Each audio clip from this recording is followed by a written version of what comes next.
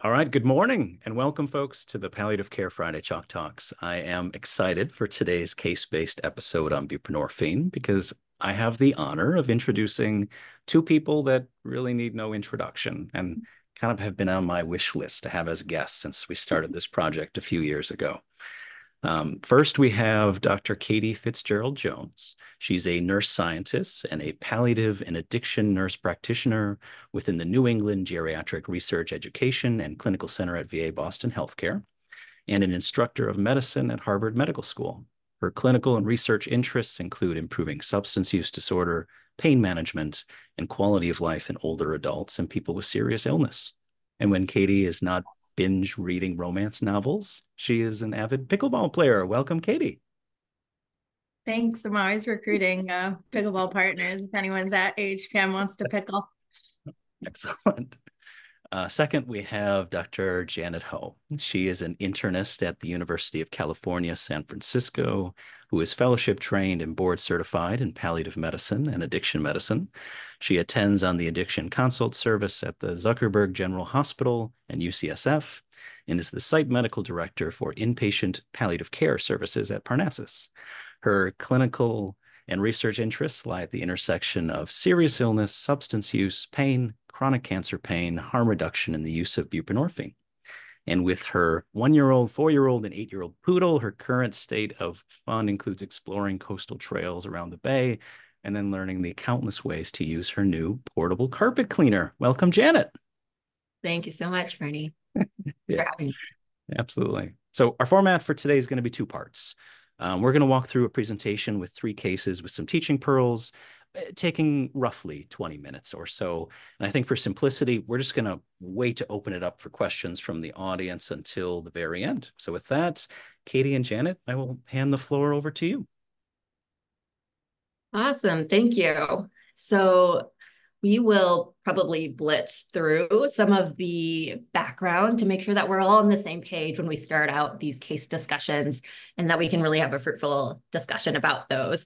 And so if you need to refer back to the slides or to some of the overview and background, like feel free to do that at some point. I'm just going to point out some highlights as we go through. So to start out, our learning objectives are really to get a basic and functioning understanding of buprenorphine to be able to apply that to your clinical practice. And we will talk about some cases where, some different cases where this might pertain to you. Okay, next. So to start out, buprenorphine is a unique opioid. It is an opioid. It's a Schedule III opioid, and it's different from every other opioid in your toolbox. And the things that make it different are, one, that it has a strong affinity to the mu opioid receptor with a slow dissociation. So essentially, it's a strong binder, and it's on for quite a while. Like the half-life is somewhere around 2 to 3 days. And it dissociates slowly, so you can really consider it as a longer acting opioid medication. And then the really unique feature of it is that it's a partial mu agonist. And this is in contrast to the full mu agonists that we're used to managing, such as morphine, oxycodone, fentanyl, heroin, et cetera. The key distinction here is written is that partial mu agonist does not mean partial analgesic. The partial mu agonist part is really, really helpful when we think about what we consider a ceiling effect with buprenorphine, which means that even with greater doses of buprenorphine in a system, you do not get cumulative greater side effects. And this is really helpful for things such as protecting from respiratory depression or sedation and things we think as well as mu opioid effects like constipation, maybe some cognitive slowing, and euphoria. So this is how it's helpful both in pain and in the treatment of people with opioid use disorder or addiction, or perhaps some complicated dependence on it.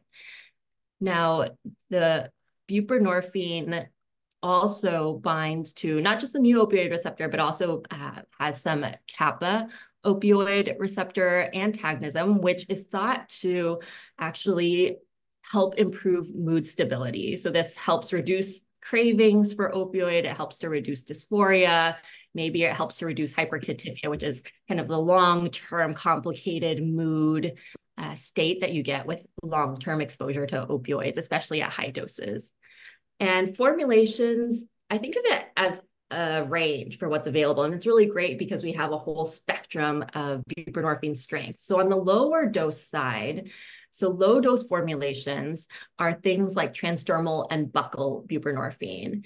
And these are things that are FDA approved for pain. And you'll see that they come in microgram dosing. So just, it's not really apples to apples, but micrograms kind of indicates that these are lower doses. And on the other end of the spectrum, I think of the higher dose buprenorphine products. So we're talking about sublingual buprenorphine and the injectable like sub-Q products, which we don't really use yet in palliative care. There is IV buprenorphine, and you can use that however fits your clinical need. And so the beauty of this is that depending on what formulary you have available to you inpatient or outpatient to your patients, you can really find the dosing that will work for your patient and get them what they need in terms of analgesia. And Janet, I cut ahead from the other slides, but just the major teaching point was that the moderate to high dose product, the Suboxone, is often buprenorphine co-formulated with naloxone. The naloxone is not active unless injected. And in patients with end-stage liver disease, sometimes you have to drop the naloxone component and use buprenorphine as a mono product. Yes, thank you. So the combo product, buprenorphine naloxone, is really FDA approved for the treatment of addiction. And as Katie pointed out, the naloxone is considered to be only active as a misuse deterrent if somebody were to inject or were to inhale, like snort their Suboxone or buprenorphine. Both of these mono product and the combo product come in generic, and the mono product, the buprenorphine alone, is a lot more cheaper than the combination product. Wait, other way around. The buprenorphine naloxone is cheaper. Oh no. Suboxone than Subutex? Is that what you're saying? No, the Subutex is cheaper than the Suboxone. Oh, by brand name? Yeah. Okay. And so anyway, unless you have a clear indication for using the combination product and cost is a prohibitive factor, there may be ways to use, either that's available for you. One other key point is that you don't need to dose reduce or dose adjust for renal failure, except for your usual clinical kind of safety precautions. But buprenorphine can be used in dialysis and end-stage renal disease. It's just with liver failure, as Katie mentioned. And it's really like severe decompensated liver failure or people with like Child-Pugh class C. So buprenorphine rotation in people on long-term opioids. One of the, I think, lingering misperceptions from the era of the X waiver, which is now gone, so anybody with a DEA license can prescribe buprenorphine for any indication, is that sometimes people have this carryover shadow from the X waiver training that buprenorphine can cause precipitated withdrawal in somebody who's on full agonist. And that's true if you add the buprenorphine into a system where there is full agonist that is active on the mu opioid receptor. And this is, again, because buprenorphine has a really high binding affinity, so higher than most of the other opioids. And when you introduce it into the system, it will essentially displace the other opioids that are already there. And you'll go from this full mu opioid effect that you're experiencing down to the partial effect. And that delta is experienced as precipitated withdrawal. It doesn't mean that you can't titrate the partial mu opioid agonist up to a place where you can get pain control, though. But this abrupt change is what feels like precipitated withdrawal. And the point is that now there is robust evidence that there are many ways to transition somebody who's on full agonist onto buprenorphine. You might see it called low dose initiation or the Bernese method or microdosing. but they are all essentially this staggered cross titration. So you want to start buprenorphine essentially at very little doses with enough interval in between each dose to reach equilibrium, and build up on the buprenorphine until you reach a certain threshold, at which point you have then you're able to take off the full agonist. So you keep the full agonist while you're building up the buprenorphine. It's like anybody who, if you are trying to temper eggs or something, you don't want the eggs to scramble, but if you introduce the warm liquid slowly, then you can get everything up to the same temperature. I also have, one of my big takeaways from that study is that people, again, sort of equate that partial agonist effect with partial analgesic, and that systematic review shows that people, even when they've been on long-term opioid therapy for a long time, do just as well, if not slightly better, on buprenorphine, probably because it's combating that hyperalgesia and having those benefits that Janet described. And when I find that, I'm just going to take over for a second, Janet, because I know you didn't write the slides, so it probably is harder for you to say, but I've noticed that as we go into the cases, that people, when they're starting buprenorphine, often have to have this cognitive shift where they think a lot about, like, I'm going to have this long-acting medicine, I'm going to have this short-acting medicine. And if I rotate somebody to buprenorphine, that's typically at a steady dose and isn't intended to treat acute pain. Like, what are they going to do for PRN? And the big takeaway is that both that Janet described, you can add a full agonist to buprenorphine once the buprenorphine is at steady state. But also there are many instances where people do just fine on one product, right? I've had these common things where I start a long acting in a patient and they don't use any less PRN. And I think about this with buprenorphine, that there's a good chance, particularly for patients that have had long-standing chronic pain, that I can get the buprenorphine to steady state and they don't need a PRN. And I can use buprenorphine as like my mainstay of treatment. So you don't have to clutch your hands to this short-acting, long-acting all the time. And you can tailor your dose towards the patient indication. And I'll just add to that too, that if you were switching somebody to buprenorphine for indications where you only want them on buprenorphine, you can use low doses of buprenorphine or smaller doses of buprenorphine as the breakthrough or short acting. So you can give, like 2 milligrams sublingual here or there as PRN if you didn't want to prescribe any other full agonist. And just as a caveat, buprenorphine is great and we're underutilizing it in palliative care. At the same time, we don't have the same dearth of evidence we don't have the same wealth of evidence that they do in chronic pain, for instance, on the use of buprenorphine. So we're still trying to figure out, like people like researchers like Katie are still trying to figure out who are the best patients to benefit from buprenorphine. How far can we push it in pain and serious illness? Is there a limit to its use for somebody with like terminal pain or someone with like actively changing cancer-related pain? That aside, though, there is a large swath of patients who would benefit in thinking about buprenorphine as a potential analgesic for them. And so some of these cases will highlight some of these patients. So just some rapid fire cases built on real life experience. So this is an 80-year-old older adult with multiple myeloma. She was taking 12 milligrams of hydromorphone a day. This was just like a patient that was added on to my schedule in clinic one day. Turns out, it was my job to fix her pain, but she had been in the hospital for about 2 weeks and they couldn't fix her pain. So instantly I went into this visit terrified, including that she had this rapid response in the hospital when she was given like homeopathic doses of methadone. She became obtunded. And so she was taking all these full agonists, but really not getting any relief, was extremely distressed about, I'm taking all these things, I'm taking all these pills, and I'm just sleeping all the time. I'm not enjoying my life. She was like, had this incredible meatball recipe that she made, and she wasn't able to do any of those things. And so I, being the buprenorphine evangelist that I am, really wanted to rotate her to buprenorphine, mainly because of opioid side effects. And although she was on 12 milligrams of hydromorphone which you can do the math to figure out, it falls into the category of probably getting coverage by low dose products.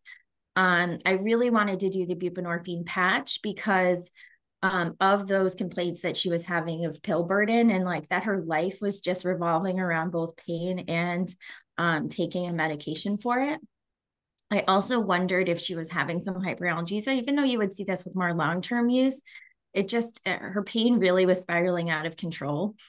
And she was really depressed, in part probably because of the long-term opioids, but also just having really poor pain control, a new diagnosis. And titrating her opioids also felt incredibly unsafe. She had this like narrow therapeutic window where you couldn't go up.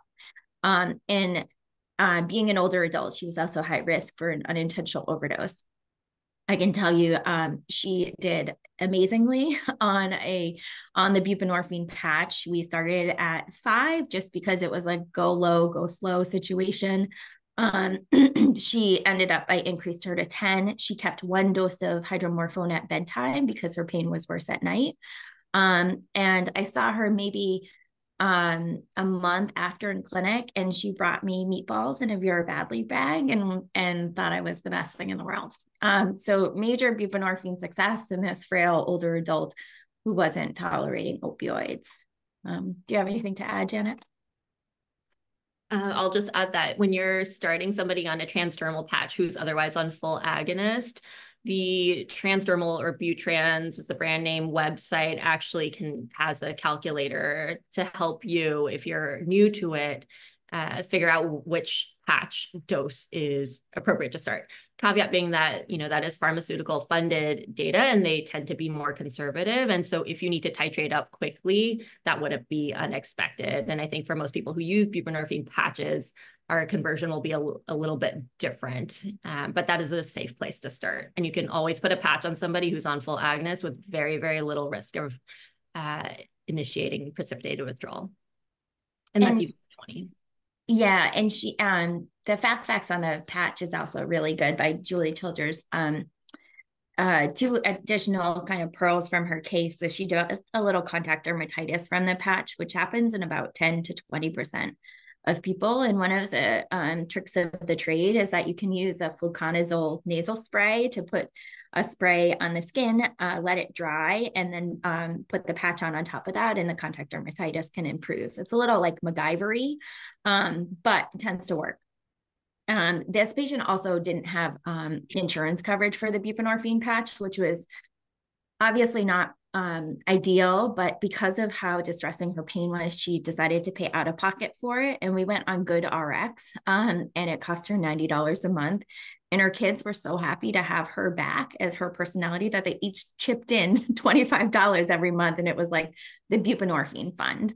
And ultimately they came up with this on their own and said, given all the medicine she's taking for her cancer, like this is nothing. So not ideal, certainly, and can be cost prohibitive, but GoodRx has been really helpful. Before you move on, could I pick your brain about one teaching point in the last case? You brought up theoretical risk for QTC prolongation. Do you guys ever monitor QTCs on your patients on buprenorphine of any formulation? Yeah, I think the QTC prolongation is a bunch of garbage. There's no data that buprenorphine causes torsades. There's some ingredient in the patch in the US that can prolong the QTC, similar to like how IV methadone can prolong the QTC more than PO. And in Europe, they use much higher doses, but also that QTC black box warning on the patch was before the QTC threshold for the FDA was greater than 500. So even then, it might not have a black box warning today. They sort of get inherited. So the short answer is no, I do not. What about you, Jen?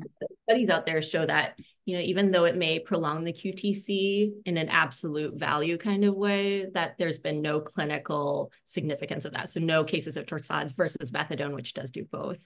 And that said, I don't check the QTC for people on buprenorphine. I might take a look at it if someone happens to be on a lot of other QT prolonging meds and it's available, but I don't make a point of checking it. And that's even for patients in my addiction practice who are on 24, 32 milligrams of buprenorphine sublingual a day, so very high doses. And people get switched from methadone to buprenorphine because of QTC. So it's certainly in the hierarchy of things that prolong the QTC. Not a big concern. I'm going to skip the last case because a lot of the teaching points were the same.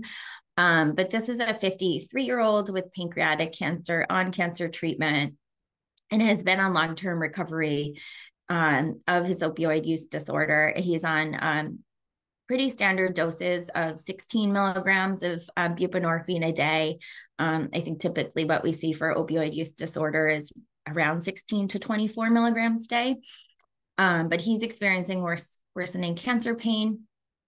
One thing I would caution people to do is try to be a detective to see, is this pain or opioid use disorder? People can often have both, and this is really a false dichotomy. So you can disavow yourself from trying to determine whether somebody has pain or if they're drug seeking, and just assume they have pain, and trying to understand what's driving their distress. And people can often tell you this by assessing things like cravings, et cetera. So for this patient, what we did was add a full agonist to their buprenorphine. Again, you don't run the risk of precipitating withdrawal when you add a full agonist to establish buprenorphine doses. It was really important to continue on his buprenorphine. And pretty much in most instances, buprenorphine continuation should really be the default. Median retention in buprenorphine is not great. And so trying to optimize reasons for why people could continue is important. Sometimes people say, like, I don't feel comfortable prescribing their buprenorphine because they're not engaged in psychosocial support, such as like therapy or with a counselor, but there's really been no evidence to suggest behavioral interventions are required, because buprenorphine alone can improve mortality. So don't require that your patients also engage in outside support for you to prescribe the buprenorphine. And in patients like this that I'm seeing for cancer-related pain and also have an opioid use disorder, I personally take over opioid prescribing because I find it much easier to navigate. And then if they're anticipated to go back to to say be cured from their cancer, keeping that relationship with an outside prescriber is important. But where so many moving parts, I think it's really helpful to have a hand on all the opioids people are being prescribed. And I know palliative care clinicians love methadone. And so this is the tip to say that there's no head-to-head trial that methadone is better for pain than buprenorphine. And in our experience, speaking for Janet here, buprenorphine plus a full agonist can be pretty effective for pain and opioid use disorder. And this is supported in the perioperative literature, where people that got buprenorphine before surgery and during the post-op course actually used less opioid via PCA and other mechanisms, had earlier discharges than people who which their buprenorphine was stopped. So that was like buprenorphine in a flash. And we would love to take questions. Wonderful. Thank you, guys. We'll open it up here in just a moment. If people want to use the raise hand function or type something in the chat, that would be lovely, to give people a few moments to think about what questions they want to ask. I've got two for the last case that you guys shared. So let's say there's a slight change in the case and the patient is actually coming to you on a once daily methadone from a methadone clinic instead of coming to you on buprenorphine. Is your tendency to rotate them to buprenorphine? Because again, we're truly treating both pain and opiate use disorder, and it feels kind of muddy and murky, us using methadone for opiate use disorder, not being in a methadone clinic.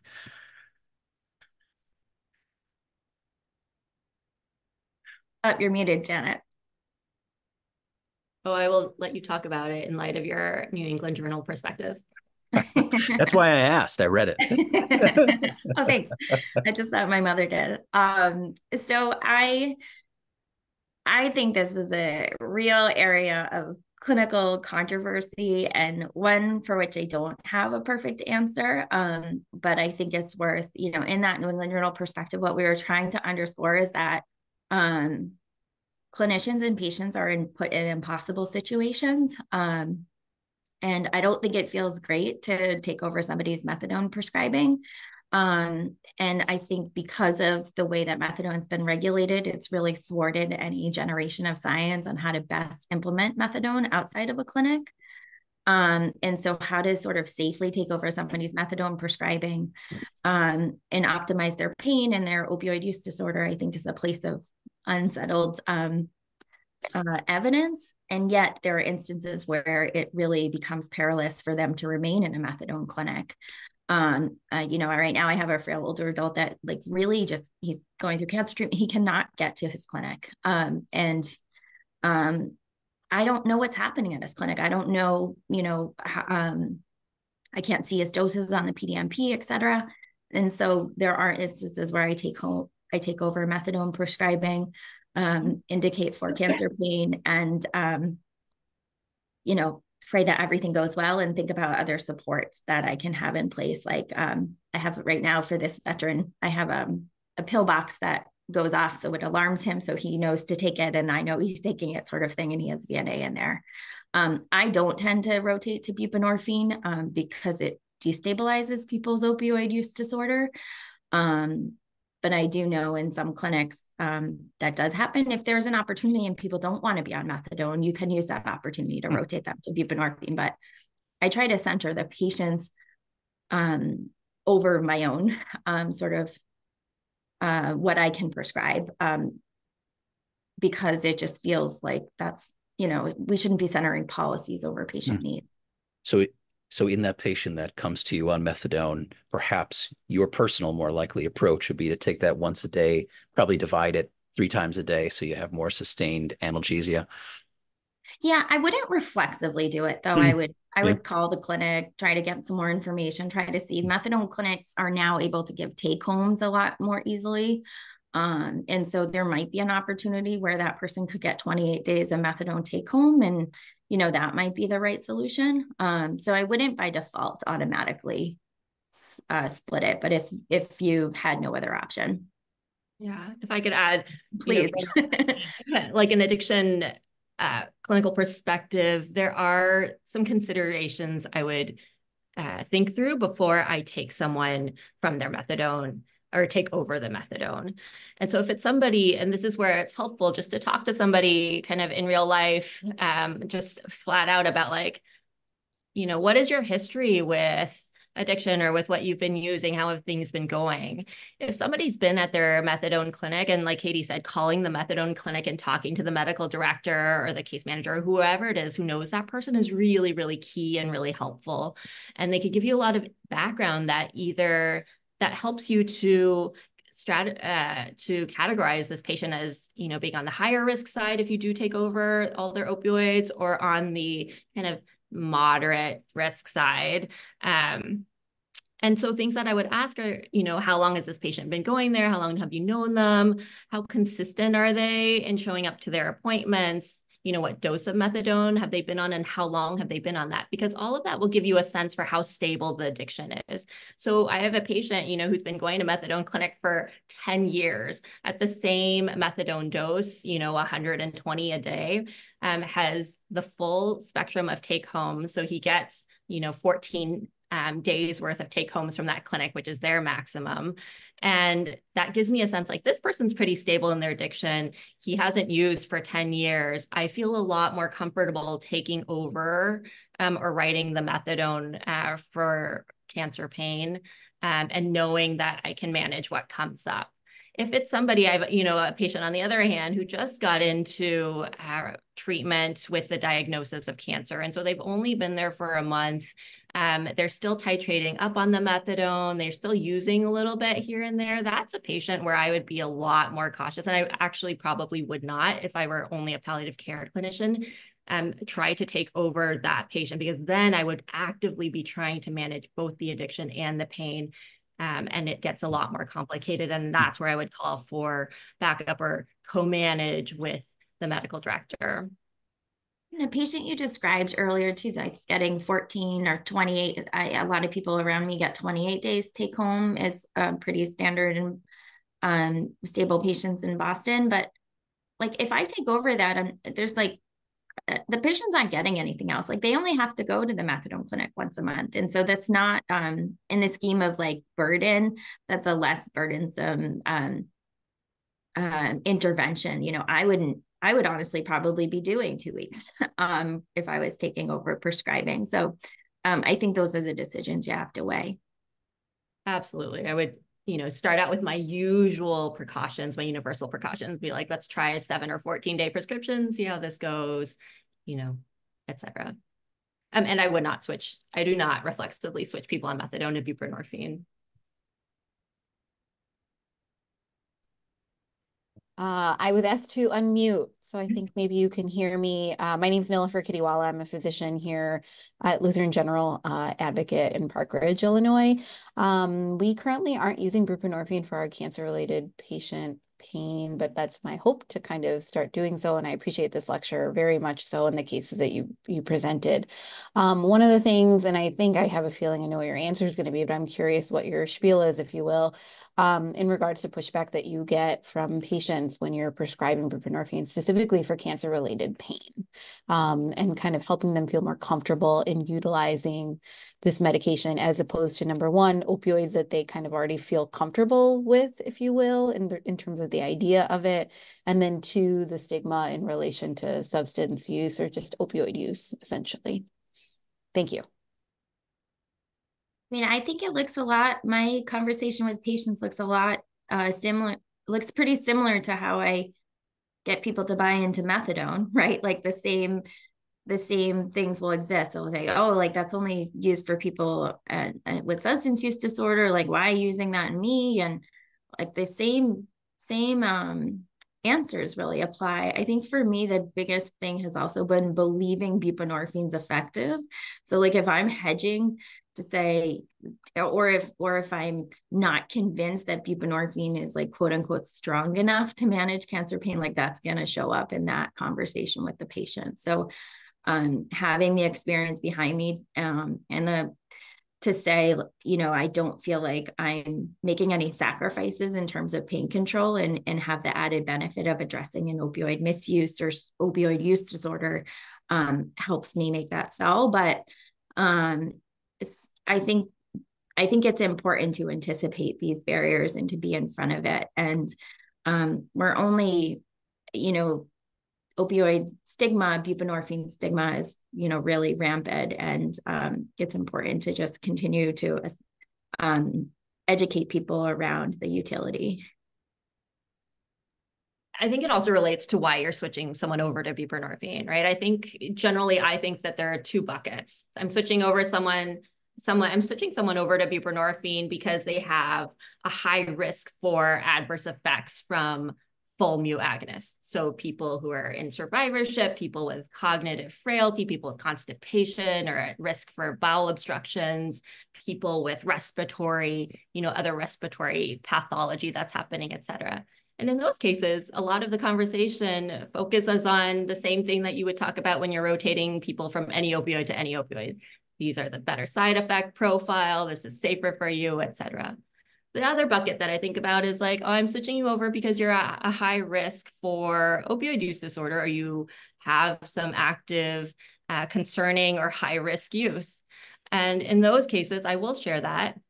And it's also okay if you decide that it's clinically appropriate to tell a patient that this is what I have to offer you. Sometimes it doesn't feel safe for the clinician to continue offering full agonists, especially if I know that, people are selling or sharing the medications, or if there's just been a pattern of high risk use, or they've had some serious effects, like adverse effects from that.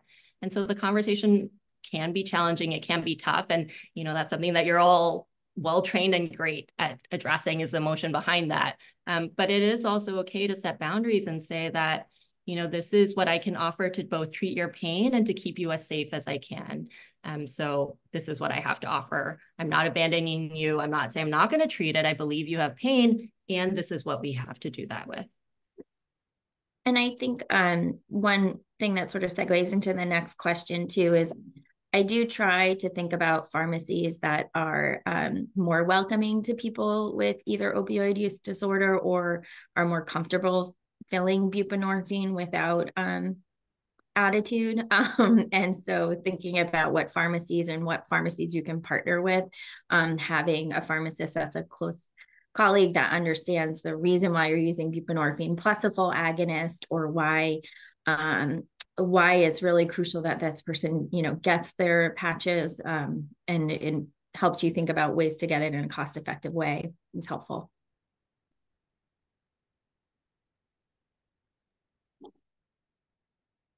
Hi, this is Kara. I'm one of the nurse practitioners with the palliative care team. I know in your presentation you had talked about it wasn't covered by insurance. Are insurances, some of them covering this, or are you finding lots of pushback on coverage of Bupe? Is what I was wondering. So all insurers are supposed to cover buprenorphine for opioid use disorder. That's part of the American Disabilities Act. So getting Suboxone covered, for example, is not typically a challenge for people with opioid use disorder. Some of the low dose products are more expensive, and I find it just is honestly pretty variable. Like, I put the prescription in and I'm not sure. And I think that patient had Medicare, but then another patient with Medicare had it covered. So I don't know if it changed, or it's hard. It's sort of like when you write for oxycodone and they tell you have to use like one certain pill strength. Like I tend to see it's a similar sort of dance. And I don't know, Janet, if you have more. And now I'm at the VA, and everything's amazing. My patients get their scripts mailed. I can get them whatever they want. It's lovely. Yeah, totally agree. The buckle, I feel like there's the most pushback because that is the most expensive. So I rarely use that. But the transdermal, usually with a little bit back and forth with the insurance, we'll get that covered. Perfect. Thank you, guys. Thank you, Katie. Thank you, Janet. This was absolutely wonderful. Great. Thank you all. And Katie and I are available if anyone has questions as you go along, incorporating Bupe into your clinical practice. Thanks so much, Marty, for this opportunity to share with you all. Thank you. You have a great rest of the week. Bye. All right. Bye, everybody.